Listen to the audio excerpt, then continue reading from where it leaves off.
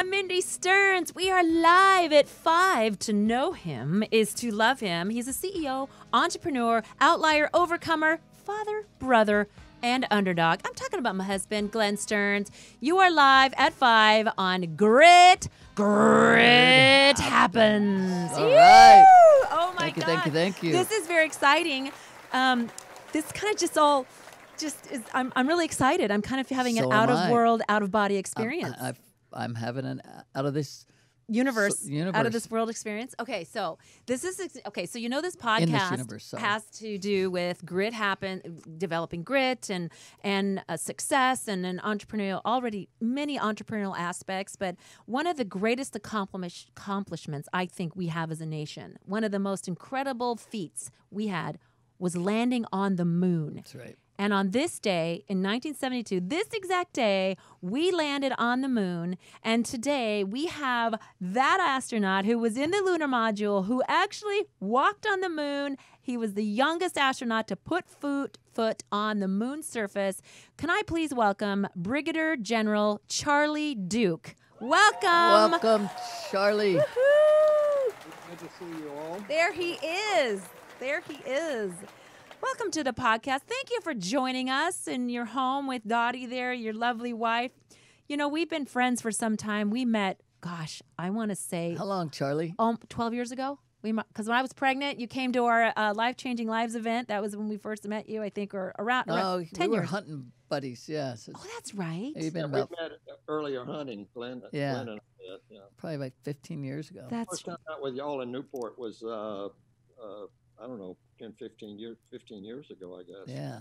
It's been a while. We've had some fun. We have had some fun with this incredible couple.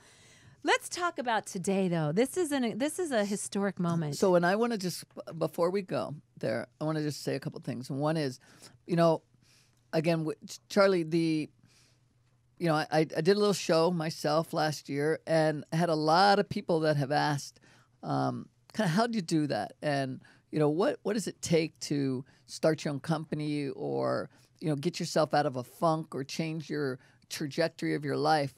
And I said, well, I might as well just do a podcast, because I have so many people that have been asking me these things, and I'm going to bring some of my good friends who have also figured out how to set a goal, reach a goal, go way beyond their goals, and to really better their lives, right?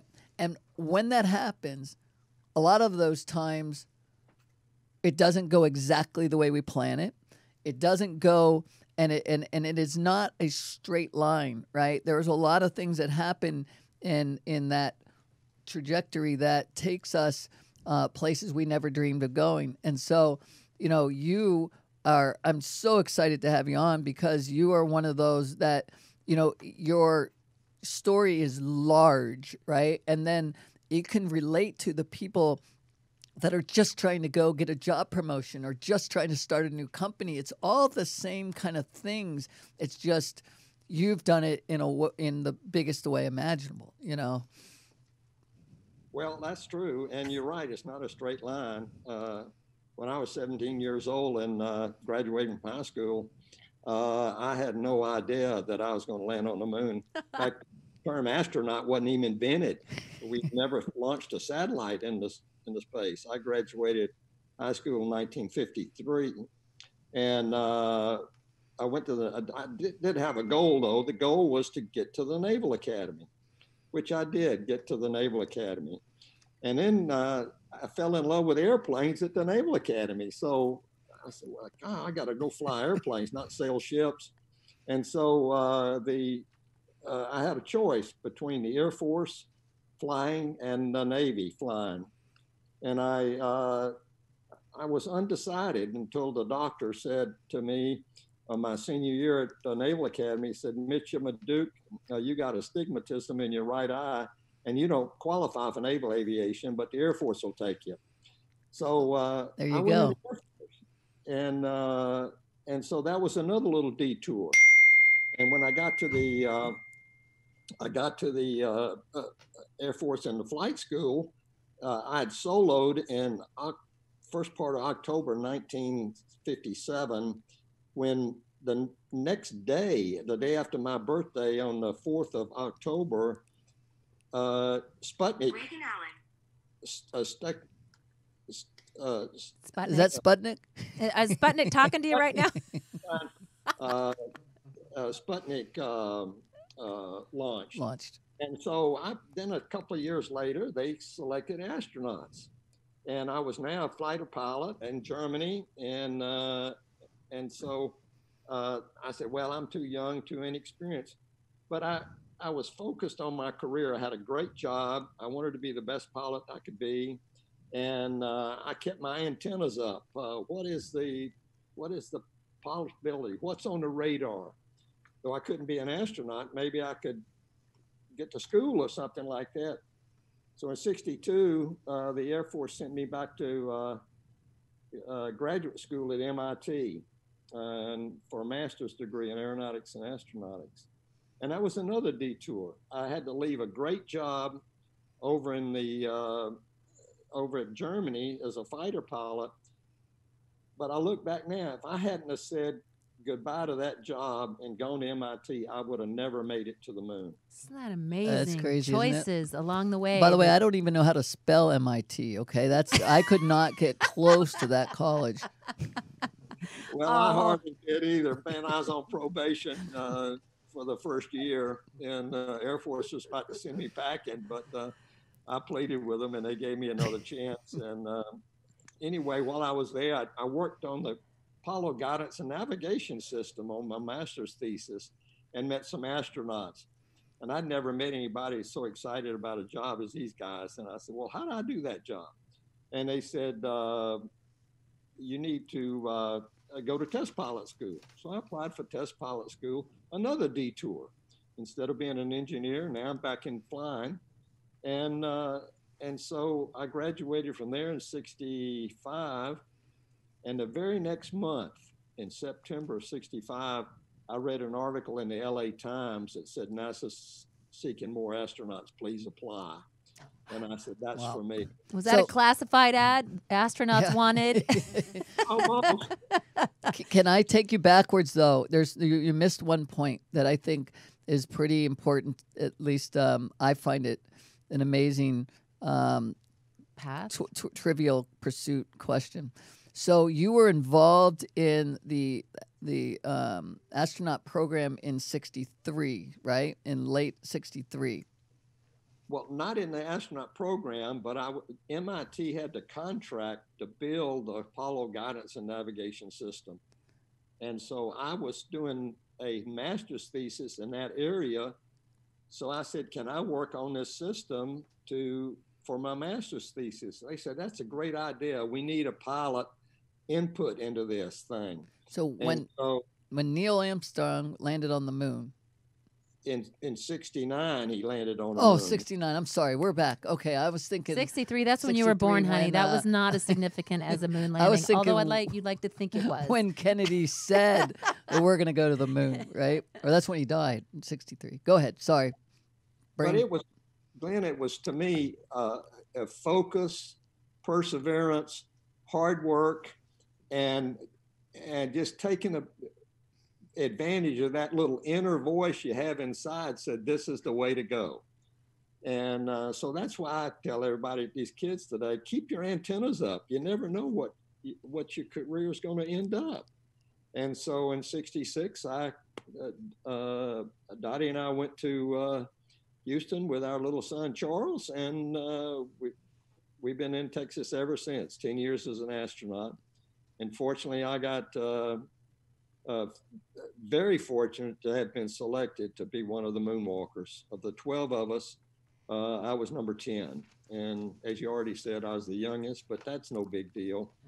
There's only 12 of you in the world that have touched that surface. That is a pretty rare space that you're standing in. I go back to 1969. I'm sorry, you're right. I was off on another zone. I was on my head. I remember exactly watching the moon landing, and I said, this is the very first one, and I wanted my mom and dad to know that I will remember the moon landing as I was watching it on my head. But do you played a part in that? What was that? I did. I had been a Capcom, which is an acronym for Capsule Communicator. It's the astronaut that's in mission control that actually does the talking back and forth to the crew. And I had done that job on Apollo 10, which went to the moon, but did not have uh, a landing on the moon. And so Neil Armstrong asked me to come over and do the same thing for them 2 months later. And so I was the Capcom for Apollo 11, and our shift or our team was the guys that were on duty during the landing, the activation, checkout of the lunar module, and the landing. So if you listen to that descent recording, that southern accent that you hear, mission control was me. You said you got a lot of us turning blue, didn't you? Something like that. And it was a really a story of what mission control does. They're the unsung heroes of Apollo. They saved the day on Apollo 11. They saved the day on Apollo 13. They saved the day on Apollo 10. They saved our landing on Apollo 16. So without those guys in mission control, we would have been dead in the water on a lot of missions, and we would have had a fatality with Apollo 13. So I gave him big credit. I learned a lot of the teamwork that's required between the crew and mission control, and also the teamwork that's required on a crew. John Young and I were ended up just best friends and like brothers, actually. And we could just tell one another what each other was thinking. And we had fun in training, and we were decided we were going to have fun on the moon, which we did. So tell me this. So speaking of what you were thinking, what were you thinking when you're sitting on the end of this bomb, basically, that is going up, shaking, and going, up through the atmosphere? What's in your mind really at that moment? Well, as you get into the spacecraft, and you're probably strapped in an hour and a half before liftoff, they close the hatch. You're sitting there monitoring your systems, and your thoughts are going, let's count. Keep counting. Please keep counting. I got to fly this thing. I'm ready to go. Please keep counting. And so everybody was just hoping and praying. I wasn't praying, but that in those days, but I was hoping that this thing was going to get off on schedule. We had about a 4-hour launch window. And if you didn't get on in that 4 hours, you delayed 30 days. Oh my gosh. Anticipation. In that 30 days, you could have an airplane accident, a car accident, break a leg, get bitten by a snake out there in Florida. Or an alligator. I mean, we had, in our training area, we had some big rattlesnakes. Let me tell you. God. And anyway, that's why everybody wanted to go. We trained for 2 years for this opportunity. So it's please counting. It wasn't any fear, wasn't any anxiety. It was just keep going. And sure enough, right on schedule, right on the second. Wow. We had ignition sequence start and then lift off. Oh. And then I got to admit, I got a little, not frightened, but a little nervous. Why is this thing shaking so much? Oh my gosh, I can't even imagine. Yeah, and it was a vibration from side to side. And later on, we were all instrumented for heartbeat and respiration. And I found out later from the flight surgeon that was on duty at that point, said, when I asked him what was my heartbeat, he said, "You're really excited. It was 144." Oh.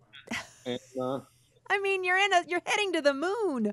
Yeah, I mean, I feel that way when I'm in a ride at Disneyland. Did you ask what the other two heartbeat was? I did. I don't remember Mattingly's, but John Young, the commander who was on Apollo 10, his was 70. So you can, what? Oh, wow. Smooth and calm. The cool one was. Cool. But it shook for 3 minutes, 2 minutes and 40 seconds till the first stage burnt out. And then we had this big train wreck as it dropped off the first stage. And then it started again, and from then on, as smooth as glass. And we got in orbit about 100 miles up and circled the Earth 1.5 times. I mean, Fired the third stage, and we were on our way to the moon. that who gets to say that? I'm Wow. sorry, so few. And that shaking, I think, you see so many films and cinema depicting those moments of rocket ships. Do you think, is there any one film, any one that got it the most right of all the films you've seen? Is who got it best? Is there a film that you recommend as the best depiction of those experiences? I can't see all the. I don't There's remember. so many. I haven't seen all the films, I should say, but I think the ones I have seen were with Apollo 13 with Tom Hanks, Oh. and that scene at liftoff was, if I recall, was pretty accurate. So And now you can get the. We didn't have the cameras on inside the spacecraft at the point of liftoff, so there is no inside to see it. But if you look at the liftoff of the space shuttle, they had cameras, and you see this vibration, but theirs was this way, very rapid. I was more of a side by side vibration, pretty big amplitude. You could feel the shaking, and it got your attention, really. wow. So now you're in space, and you've slungshot, I guess you call it, or something like that, around the Earth a couple times to get your trajectory right to hit the moon, and you're headed towards the moon. How long are you there, waiting to hit the moon? Well, it was Apollo was a 72-hour trip to the moon, and so we entered orbit about 3 days later, and then we orbited the moon for a day, and then John and I activated the lunar module. I think this would have been the fourth day of the mission, and we started our descent. After a 6 hours delay, by the way, we had a major problem 1 hour before landing with the command ship that was to stay in orbit. And he had to change his orbit, which required a major burn with the main engine. And unfortunately, there was something wrong with the control system, one of the control systems, that put us in a no-go situation. And that meant if mission control couldn't figure it out, we were no-go for our landing. So that was the biggest moment of disappointment on the mission. But 6 hours later, it took mission control about 4 hours, but to figure it out. But they gave us a go for landing. So 6 hours behind schedule, we started our descent. Now, how much computer power did they have back then? Well, our Apollo computer, our Apollo computer had 80K memory. 80K. 80K. They don't make a smartphone in the world with 80K anymore. No, I think what you give is such a strong example when you go speak to kids and you go to schools and you tell them that cell phone right there that you have, what has more power in it than we had in an entire building of computers to land on the moon. I think that's a very powerful visual as to how far we've come. Well, my phone has 64 gig of memory, and that's 800,000 times of the Apollo computer. Wow. Oh, that's God, so that's crazy. just like, you wrap your brain around that and just imagine, like, just. Okay, so now We've got- you're coming down and you're landing on the moon, right? And you're going to land. Are you, again, is your heart, is it hitting the 144 beats again, or how are you feeling? I think we were a little bit more calm on the descent. We were a lot busier, so you're more focused on the activity and your procedures rather than just riding along and feeling the vibration. Yeah. So what do you feel when you land? Well, it's like a helicopter. The last 100 feet, John had picked out a spot, and I'm talking him down with altitude, rate of descent, and we had a profile that we had to maintain to get on the ground. We had plenty of fuel, and so he had selected a good spot. I'm talking him down, managing the systems if we had a problem, looking outside occasionally to see if he's not landing in a big rock on my side. And then at about 6 feet off the moon, there's one of the probes turns on a light, hits the moon and turns on a little light in the cockpit that said contact. And when that light comes on, I said, contact engine stop. And John stopped the engine and we fell in the last 5 feet or so. And when we hit, it was like, whoo, like that, but real solid. It didn't bounce. It just gave this big whoom. And you're standing up. So you're strapped to the floor, but standing up. And so you use your knees as a shock absorber. So when it hit, you just sort of squatted down a little bit and came back up. And then we both erupted with enthusiasm. Yeah. Old Orion is finally here, Houston. Fantastic. Oh. So I have a few things that I want to get to because I think they're important lessons for people at home. But there's so much of your story that's so interesting that I hope we'll extend this out a little bit. But before we get there, now you're on the moon, and you've decided you're going to go for the world record long jump. Can you explain a little bit about that? And could this be a story about taking risks? Well, yeah. Well, at the end of our stay, now this is 3 days later after we'd landed, we were all finished up, done all of our geology and all of our experiments. And John and I decided to do the Moon Olympics. And the two why not, right? events we were going to do were the high jump and the broad jump. Oh, no. We'll start with a high jump, but Mission Control was pressing us and says, you guys get back in. So John starts to bounce up and down. And when he started to bounce, I started to bounce. And when I got this big push to get up, I straightened up. And when I did, my center of gravity went over behind me and I went over backwards. And that was the only time of fear that I had in a mission. Because if I land on that backpack too hard and it breaks, I'm dead like that. Yeah. And so I said, do something. And I rolled right. Well, I thought do something, not said it, but I thought something. I rolled right and was able to break my fall. And I was now flat on my back and my heart's pounding. And John comes running over and says, that wasn't very smart, Charlie. And I said, I know, help me up. And I realized I was okay. And so at that point, Mission Control was very upset. I can't imagine a long distance slap that was in order. So we canceled the long jump. And no more Moon Olympics, guys. And so I think there's video of that somewhere. Isn't there video online? You can catch that video of you doing the Lunar Olympics. In fact, all the EVAs, the ones when we stop and turn on the camera, is all on the web now. It's all over, yeah. Glenn, the lesson learned was never do anything in space that you haven't practiced. In a pool? In a pool or somewhere. That's right. So before we move on to a couple other things, now, what is it like down there? Is it a desert? Do you feel like, what does it feel like? And then what is your mind like? Are you thinking, oh my goodness, I'm the 10th, were you the 10th at the time person to walk on the moon? Yeah. What did you see? Like, what's the first thing you remember seeing when you stepped off? Was it a horizon, the moon, the land, the dirt? A lot of craters, mountains off in the distance. Buzz Aldrin described it as magnificent desolation, which it was, but it was incredibly beautiful. Strangely, I felt right at home, though. I did not feel like an alien in a foreign land because you could look out left, right, and you could see the landmarks that we had studied in the photographs. And you could see Stone Mountain, and you could see the craters in the horizon. And it was beautiful to me. Very barren, of course, and very, very covered with very, very fine dust like powder and mostly gray in color.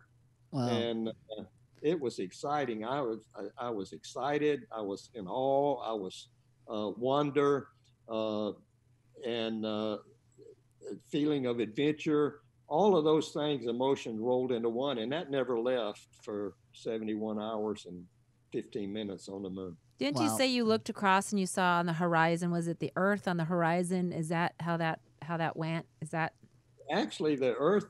Where we landed was in this. As you view the moon from the Earth, we were in the center of the moon, so that puts the Earth directly overhead from where we were.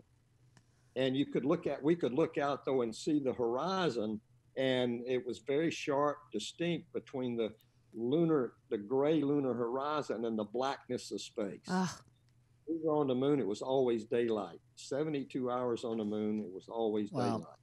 the So sun never sets on the moon. you had also said something earlier. You said that you were, you know, when the rocket was leaving, he goes, you were, everybody was doing everything, praying, everything. You go, well, I wasn't praying at the time, right? And now, now you're on the moon or you're in the capsule, and you look down, and you told me something once about that blackness of space. And do you mind repeating that? Yeah, you just see this blackness of space, and there are no stars visible because the sun is shining all the time. And I can remember that in orbit, as we orbited the moon, I could hold out my hand, and underneath my hand was the Earth. And I had this experience of the beauty of the universe, if you will, especially the Earth. I wasn't I was in church, but I wasn't a Christian, and at that point. But 6 years later, in '78, I had an encounter with Jesus, and I became a believer.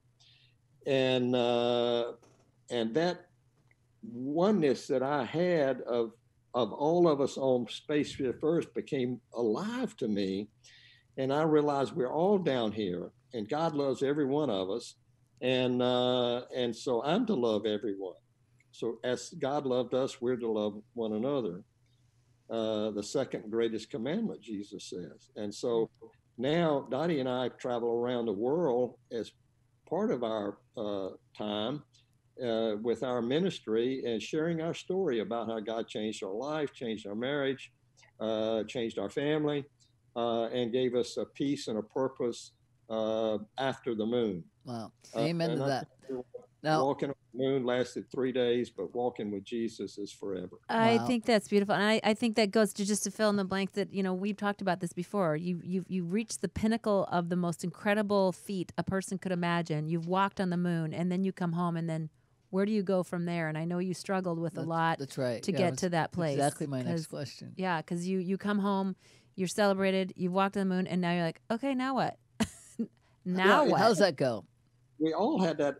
Now what I do? I'm 36 years old. Now I'm 37 years old, and all of a sudden, what are you going to do? A lot of guys left and went some into politics, some into business. I decided to go into business instead of staying on at NASA. So in '76, I left and opened a beer distributorship actually in San Antonio. It was very successful financially, but it just wasn't my career. And so I decided to sell that business and go do something else, and the very next month is when I became a believer in April '78.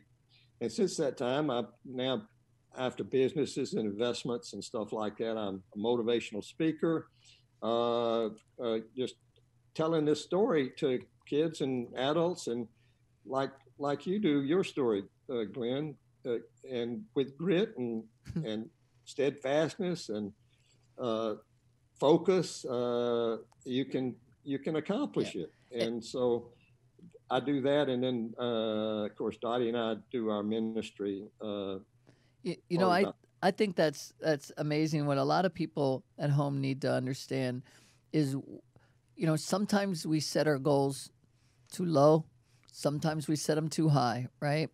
But what happens when you set a goal that is out of this world and you hit it, right? And then you come home, a lot of us are lost for a while, and things happen to where you've got to then understand that you've got to recalibrate. You've got to then change again the way, and to Mindy's point and your point, it's hard once, you go, okay, I've got it, everything I ever asked for, and then you go, but am I happy, right?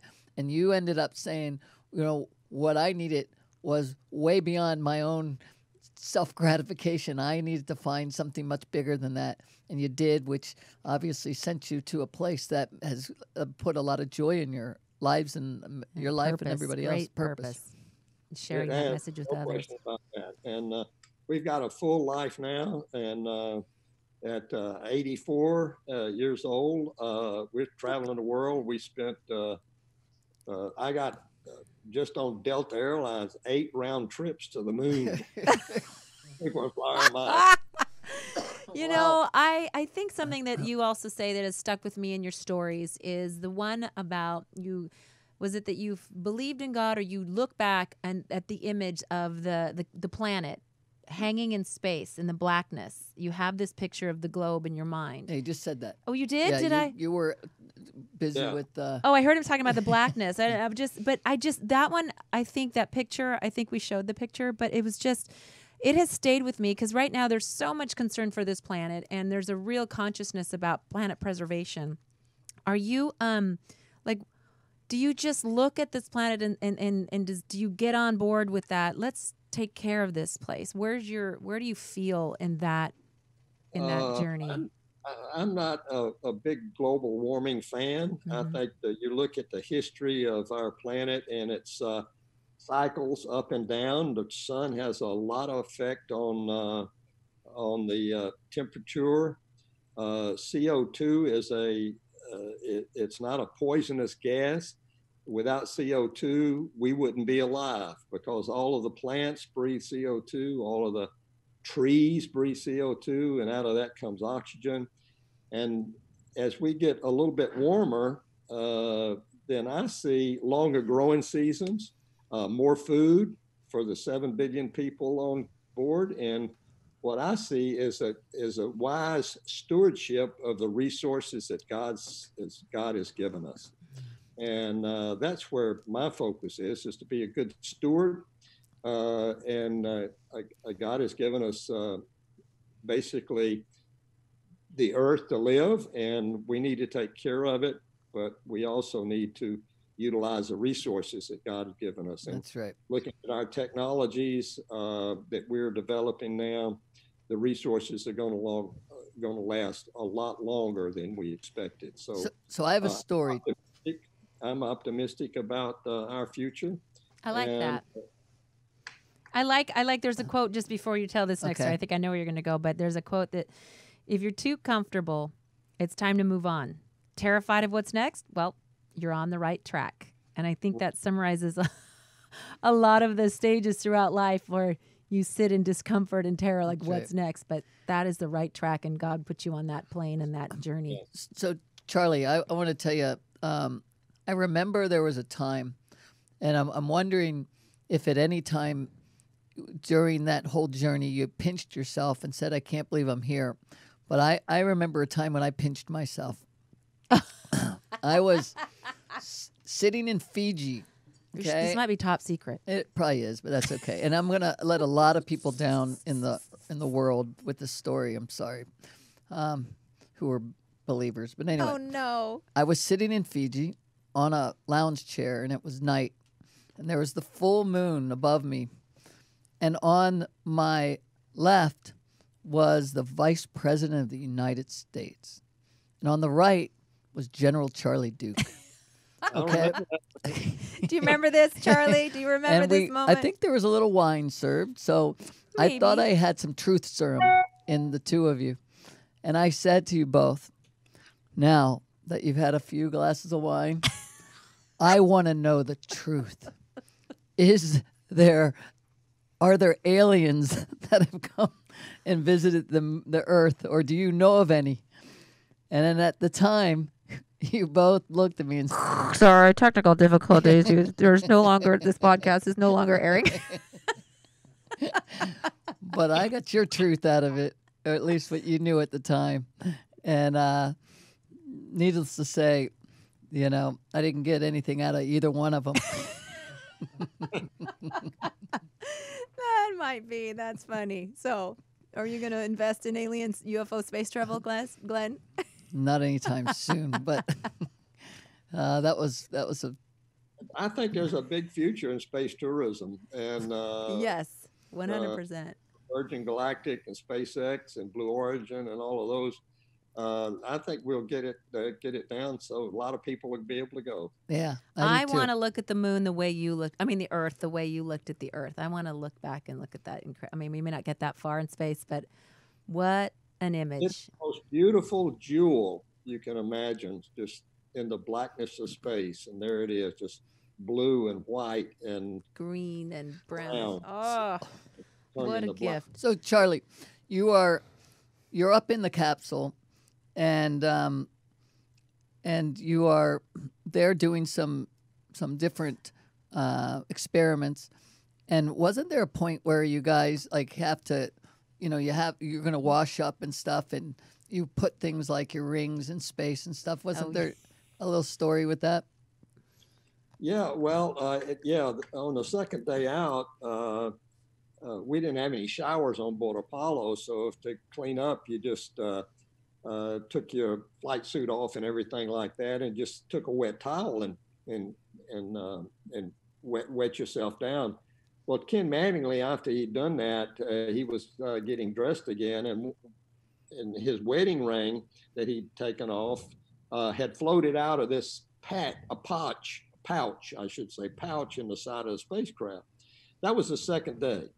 And 2 days later, we get to the moon, we orbit the moon, we land on the moon, we come back, and now a week later, and he's still looking for his wedding ring. Oh, not. How do you tell your wife? Honey, I left it on the moon. It on the moon. Yeah. And so we're coming home, and I think it's the 9th day of the mission, we have a spacewalk on the way home. So Mattingly gets out and goes to the back of the spacecraft. I get out and tending his lifelines and stuff. And it's gorgeous. The Earth is off to the right, 180,000 miles away. Anyway, I get back inside to make this story short.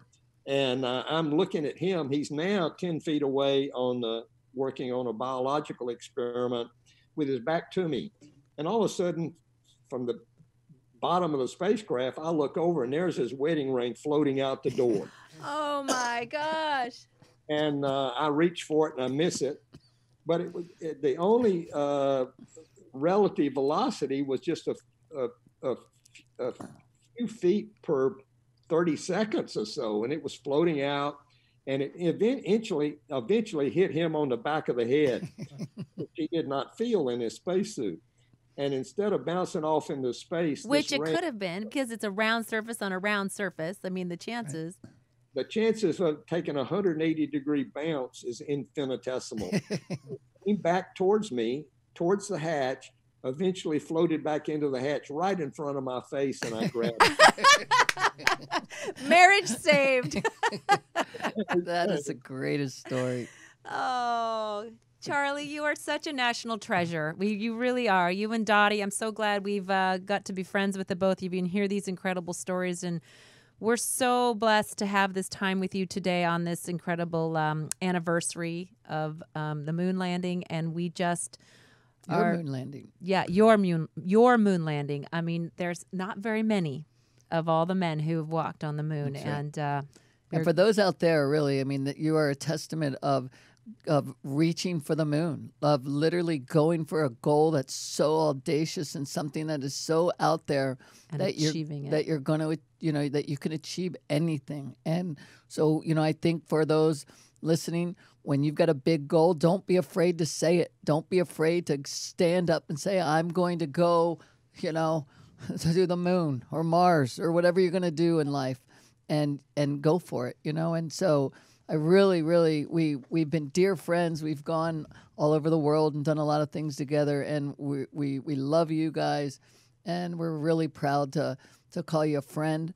And again, it's all about really living life and going for it the best you can, and you guys have done that in spades.